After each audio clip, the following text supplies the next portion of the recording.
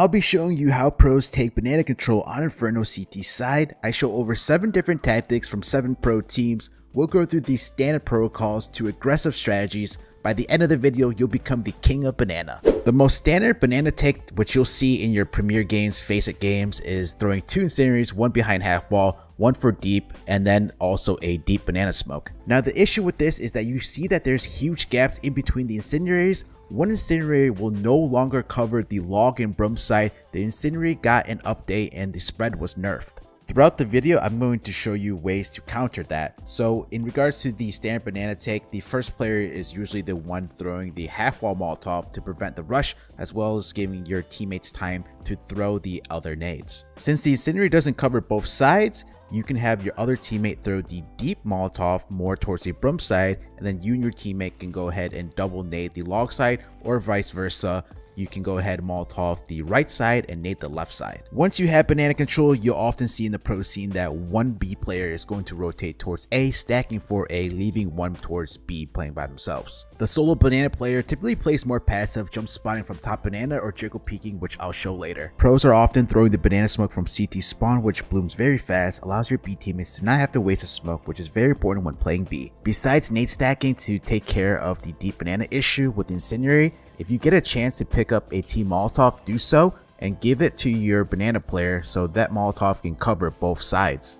That EF cliff was when FURIA was on eco, so they didn't have any utility, gave EF free banana control. That usually never happens. You'll often be contested with utility. Banana control between both teams is all about trading nades, and more importantly, knowing when to throw them to capitalize to push down. In a stand round, the first banana player is going to make their way towards sandbags, and they're going to incinerate behind half wall. This player is usually the one that's going to be pushing down to clear both sides. But JL gets blind and he's just going to fall back here, and you can see that he jumps around a lot so he can get a lot of info safely. Despite not taking banana control, NAVI did get the frag nade onto Frozen, who's the default T player on banana. He's not going to bother to push down to clear it because that smoke could be an issue. Instead, he's just going to jiggle peek safely from the top of banana. Aggressive is the second B player. He throws the deep banana smoke, and instead of throwing the incendiary right away, he's going to hold onto it until JL is ready to swing out. If Aggressive threw the incendiary right away, that would have gave time for Frozen to smoke it out. While if he waits for JL's timing to push down, JL could catch a timing onto Frozen, who would have had his smoke out. Besides JL jump spotting, LXB also you saw likes to jump spot, gets really easy info by doing so safely.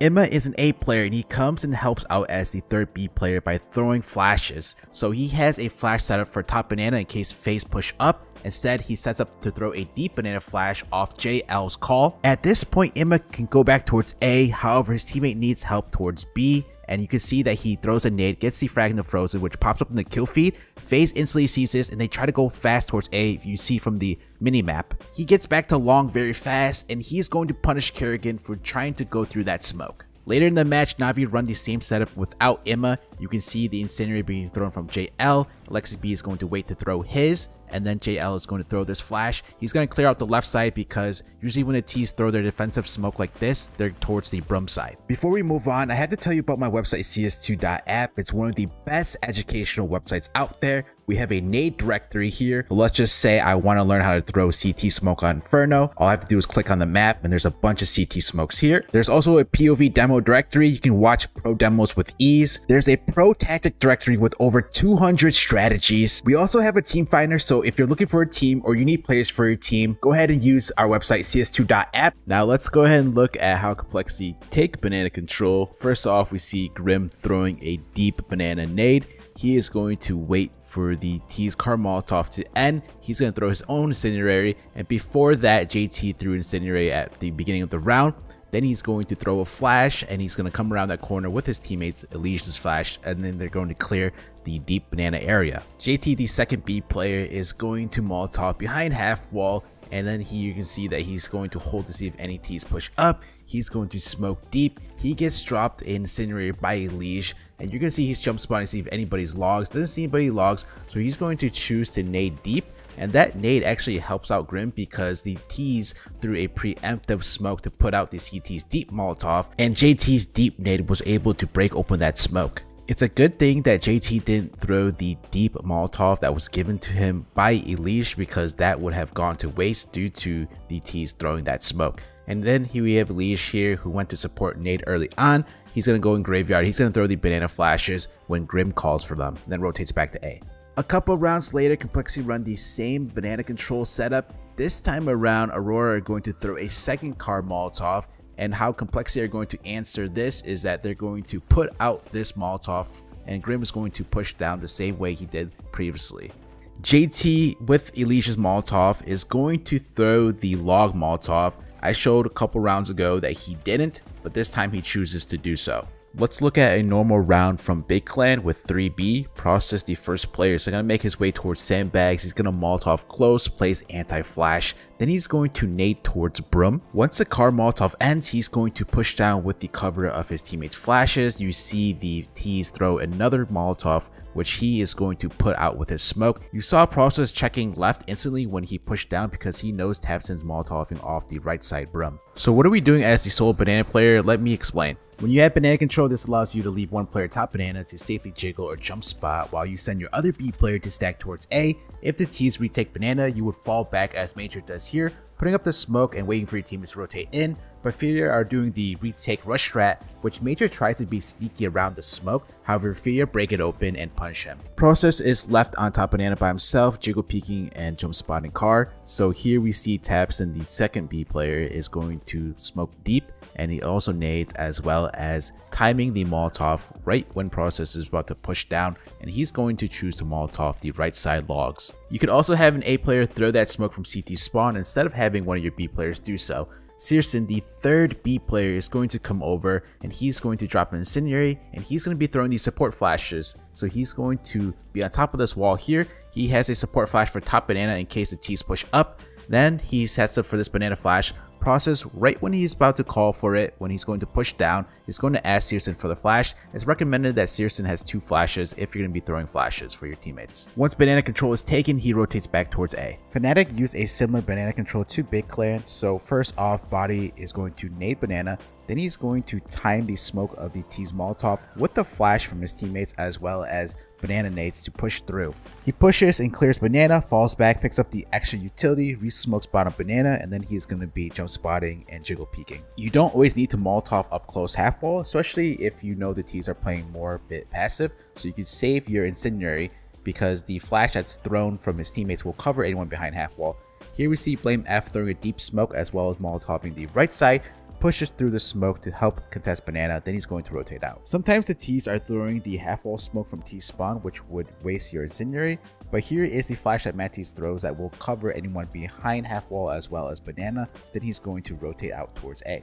The next banana control CT setup that I'm going to show is bringing your A player over and having them throw nades early on over towards banana. Afterwards, they're going to rotate back to A. By doing so, this could force the T banana default player to use up their utility. Centaurus did not throw any utility. He is the contact player towards banana. He is sandbags jiggle peeking, and he's going to let Major know when that FURIA banana smoke is gone so they can go ahead and execute their banana control. Centaurus throws a deep Molotov and nade, jump spots and does not see anybody, waits for Major's flash and then pushes down to clear out the left corner. The benefits of waiting for that smoke to be gone is that you don't have to run through it, as well as your utility is being used efficiently. Later in this video, I will show you how to deal with the T's half wall banana smoke. What's the negative to waiting for that banana smoke to fade? Let's just say you did have 3 towards B waiting for that smoke. The T's can easily group up towards A and hit A with a 5-on-2. Major here is at Coffins, is waiting for Centaurus to let him know when to throw the half wall Molotov,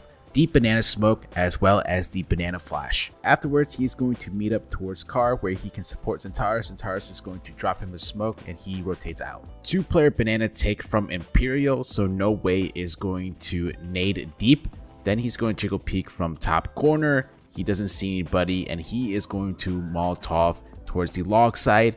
Vinny's going to break open the T's banana smoke. They don't see anybody and he's going to push down. A lot of action towards A, so he's going to gamble and go through the deep banana smoke to flank. I'm not going to show it, but Henny does throw the deep banana smoke, and here Vinny is the other B player throwing the banana flash. I don't know if it was intentional or not that neither player's Molotov up close behind half wall, but the way that both players throw their Molotovs, one for the left side, one for the right side, seems like it was intentional. Maybe the Imperial players knew that FNATIC have a tendency to throw that banana smoke, so they didn't want to waste a Molotov. Imperial knew that banana was clear without pushing down once they broke open that smoke thrown from the T's here, because the Molotovs that they threw cleared out both the left and right side, and they didn't hear any T's put out those Molotovs or swing out.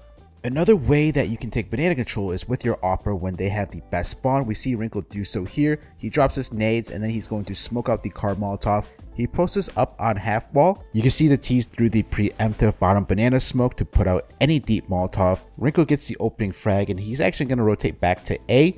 Rez, his teammate, is going to Molotov the right side logs. Then he's going to nade the broom side. Despite NIP getting the opening frag, they're not going to contest banana control. You can see the T is still holding towards the broom side. Instead, NIP are going to play the player advantage with Rez soloing B while all 4 players are towards A. Rez will play retake B, and we see Alex here throwing the 146 banana flash. He comes and helps out if need be, but they don't need any help because his teammate Wrinkle is able to post up safely, so he is going to rotate back towards A.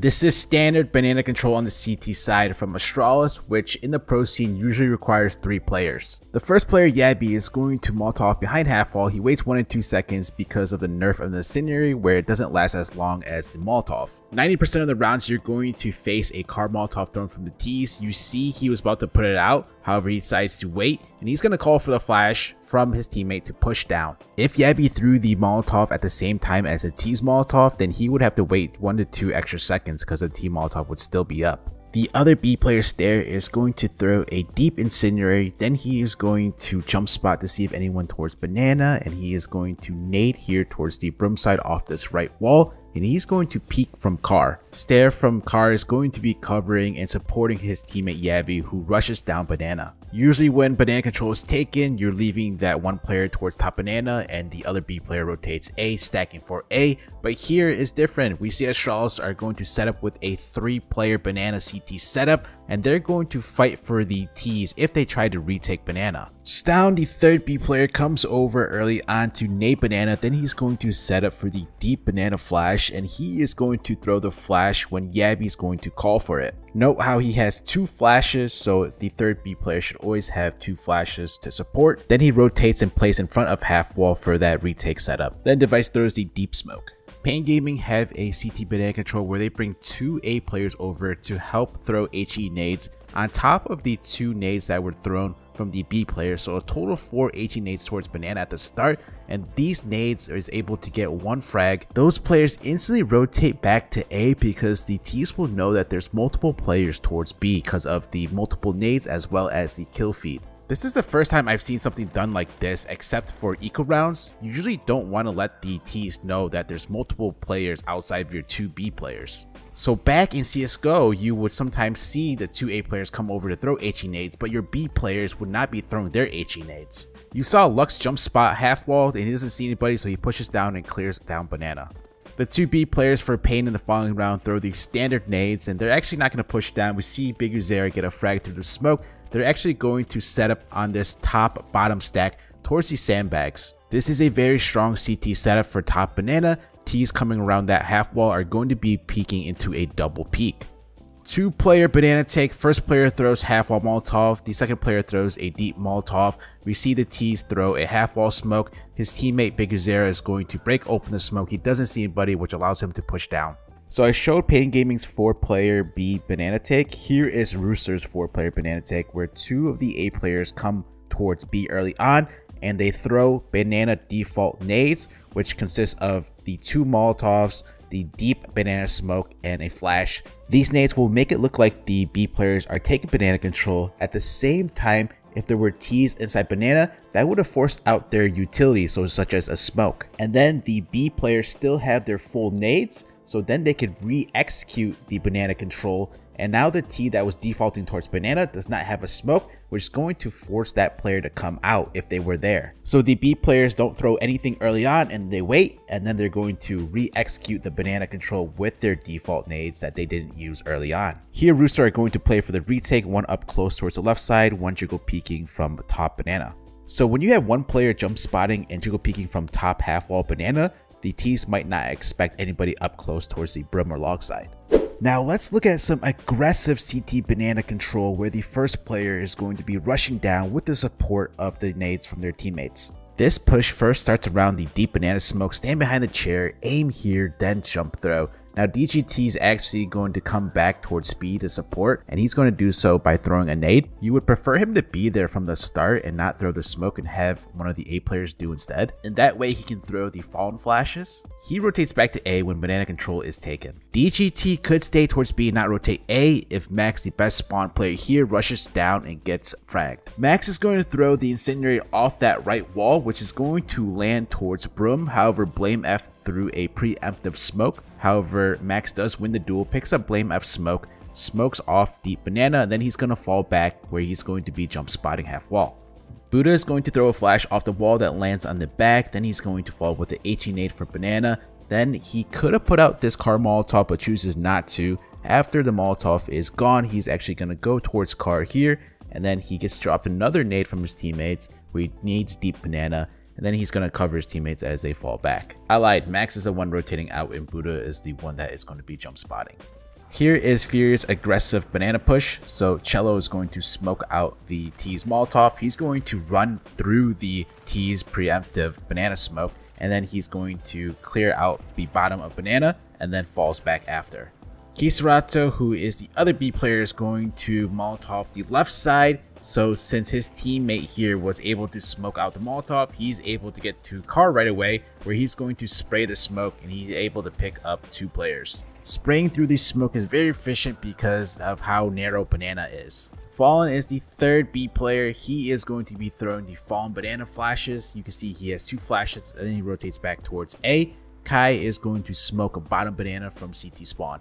This is Astralis' aggro setup, which Stown is the best B spawn player. He's going to Molotov off room side, rushes down with the cover of the flashes thrown from his teammates, and then you have to be aware that the T's can flash through, which he was, and he's going to spray even if he was a little bit blind. Yabi, the second best B spawn player, is going to throw a flash that lands in between Broom as well as Logs. That's going to blind any T's there. He has a HE nade out just in case if the T's do push through, which does happen there. The nade does come in late. Since the T's through this smoke, you can see Yabi spraying through it, then he's going to rotate towards A. Stare has the worst spawn. The third B player here is going to throw the banana flash at 146, makes his way over where he has an HE nade out. In case Stown went down early on, he could have naded wherever the T was if the T was towards Logs or Broom side. Here he nades deep because the T's were retaking into B with that flash, but Stown took care of him.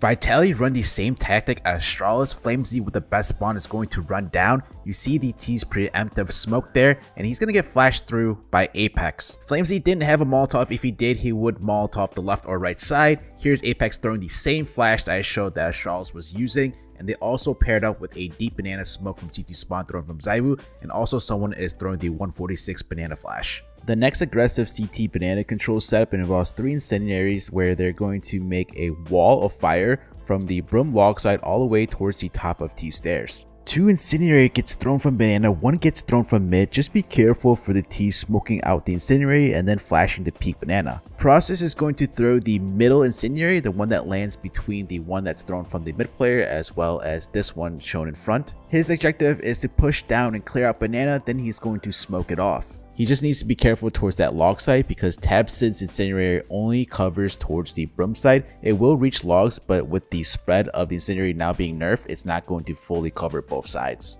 Searson, the third B player, is going to throw the banana flash, then he makes his way up where he is going to support his teammates, and he's going to nade T stairs here, then he's going to go back and rotate towards A. JDC, the A player, is going to come over towards mid where he's going to throw the top stairs incendiary. Now you are the banana god. This guide focuses only on banana control. However, if you want me to break down on how pros hold the B site Inferno, give the video a like. If this video reaches 2,000 likes, I will make an in-depth guide on how to do so. And subscribe for more pro CS2 guides, and I'll see y'all in the next one.